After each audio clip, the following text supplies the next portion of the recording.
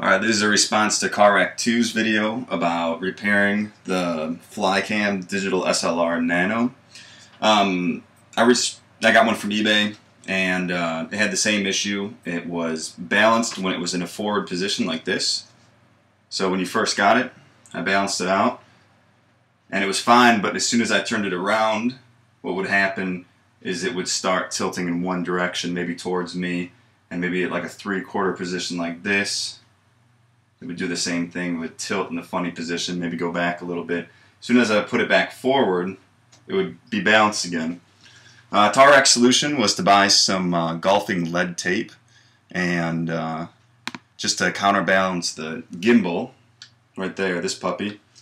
So I went to Golf Master, or this little golf place. I'm sure there's tons of golf places all across America. You can get some of this, and I just got some of this. It's just a little thing of lead tape.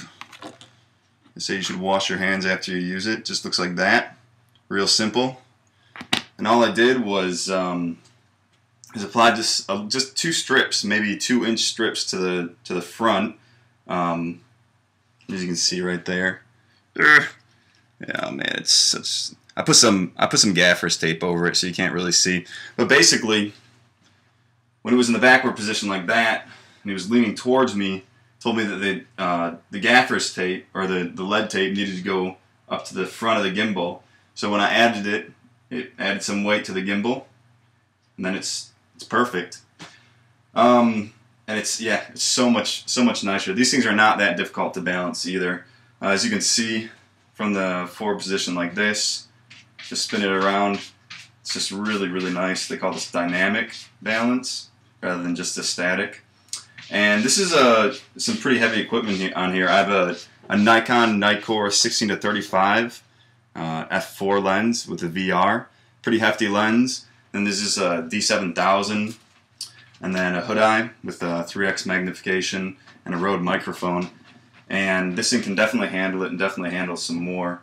So if I put a heavier lens on it, I think it should be fine. But this is going to be the primary lens I'm using.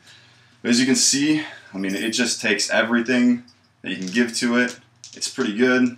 I'm still getting used to it. This is only my 2nd day using it, so it might not be perfectly balanced, but it looks really good for a unit that's under $200 that you can get on eBay. So thank you so much, CarWreck, for giving us a solution.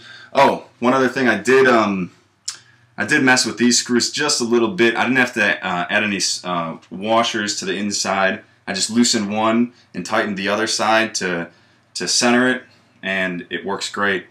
So just wanted to say thank you so much for the community out there.